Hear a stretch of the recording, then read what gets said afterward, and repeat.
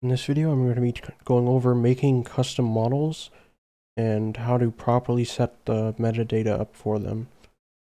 Let's say you have just a random model here. I'm just going to add some random details. Let's say this is your model that you want to export. First, what you're going to need to do, or first what I'm going to do is just rename this.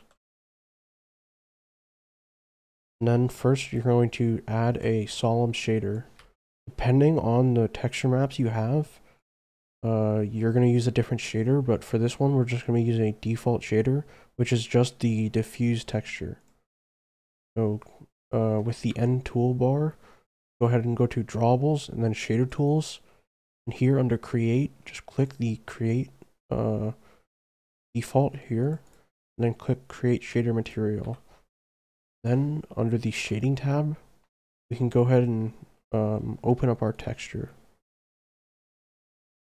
I'm just going to click a random one just so it'll work for the demonstration. I'm just going to UV unwrap this real quick. Create it smooth, I guess.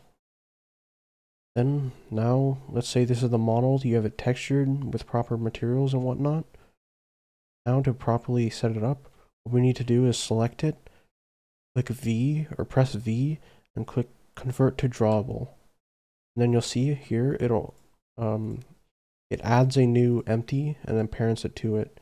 This is because this is the drawable and this is the drawable model.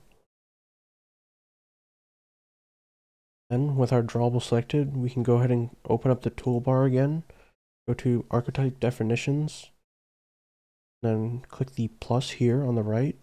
We can just double click this to rename it. I'm going to name it something like this.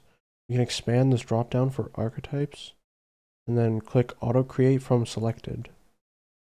You'll notice here we have the name, the special attributes, and then so on.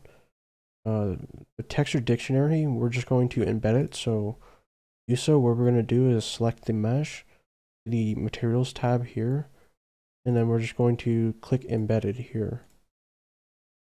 Then back to the Y type, we're just going to copy the archetype name and paste it into the texture dictionary. It's not always going to be like this, but this is only if you're using embedded textures, which I am for this demonstration. So now what we can do is go ahead and click export.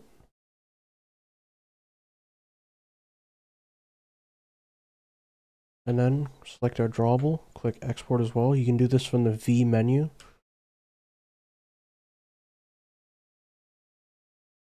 And then we can just go ahead and drag our XMLs into CodeWalker. You'll see here our model shows up, and we're free to use this into new YMap or existing YMaps.